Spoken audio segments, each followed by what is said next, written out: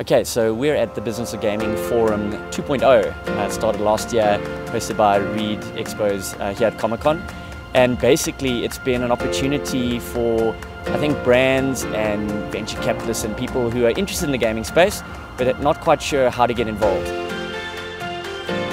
So my goal is to try and create a studio that can operate at the AAA level and export content, African content, then to the rest of the world. And I think there's many more interesting stories that could be told today from Africa that people would like to hear.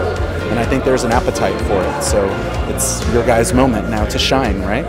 And if you can harness the power of gaming, it's a big opportunity for brands, a big opportunity for people that are looking to target a younger audience. And I mean, if you just look around at what's going on here at Comic-Con, you can see the passion that there is within the country, and there's definitely a market there. So I look forward to seeing it grow.